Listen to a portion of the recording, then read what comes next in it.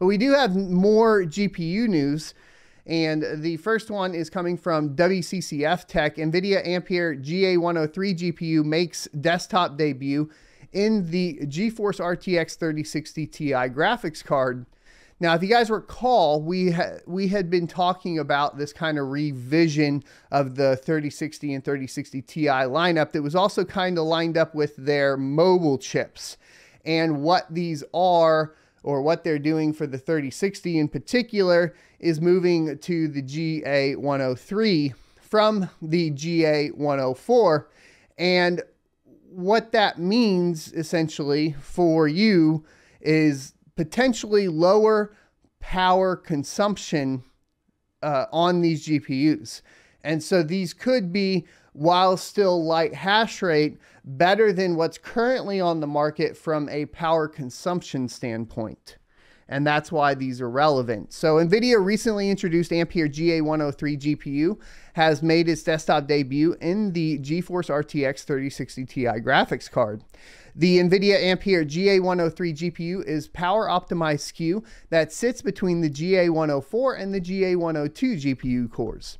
It was officially intended for the mobility segment in the form of the GeForce 3080 Ti chip, since the GA102 GPU was a bit too power hungry for the laptop platform. The chips that aren't making their way to the GeForce RTX 3080 Ti mobility GPU end up recycled by NVIDIA for their RTX 3060 Ti lineup. So as you can see here, we get some specifications.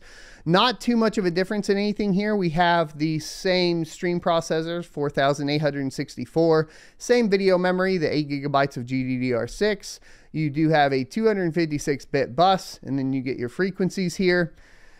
And all kind of like wrapped up. Zotac has now listed several custom RTX 30 Ti graphics cards that feature the GA103 GPU, and more specifically the GA103 200 variant. The original design came with the GA104 200 GPU core, and in both cases the RTX 3060 Ti ends up with a cut down core design.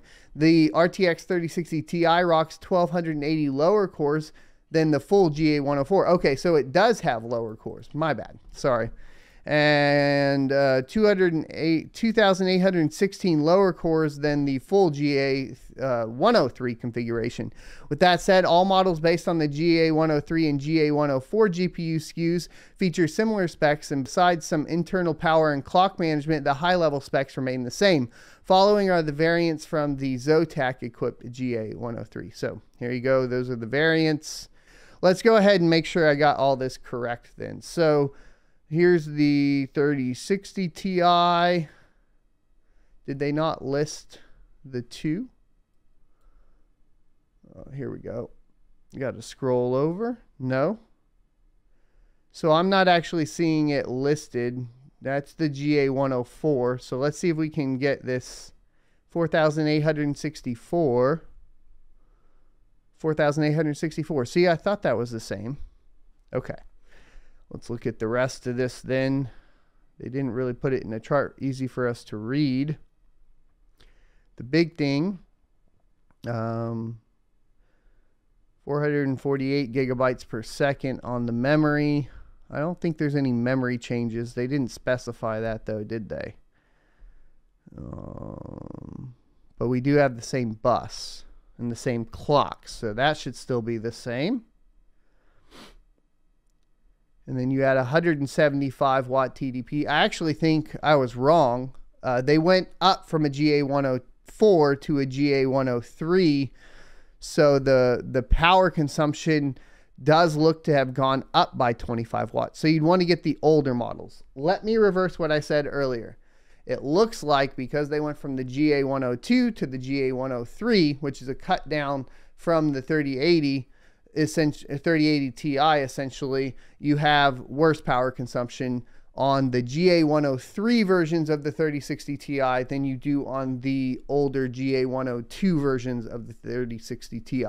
So if you are looking specifically for mining and lower power consumption, more than likely the old revisions of the 3060 Ti would be the one that you would want to purchase, as it should be lower power consumption. There we go. do a little bit of on-the-fly correction there as we get more details. As always, that's kind of the way it works, especially when you're live. I hope that I made that clear, though, and that we are all on the same page. I hope you enjoyed this clip from the Crypto Mining Morning Show every Monday through Friday, 7:45 a.m. Pacific and 10:45 a.m. Eastern Time. You can check out more clips here, or if you're interested in checking out the entire live show, you can check that out down here. Thanks for watching, and I'll see you next Tuesday.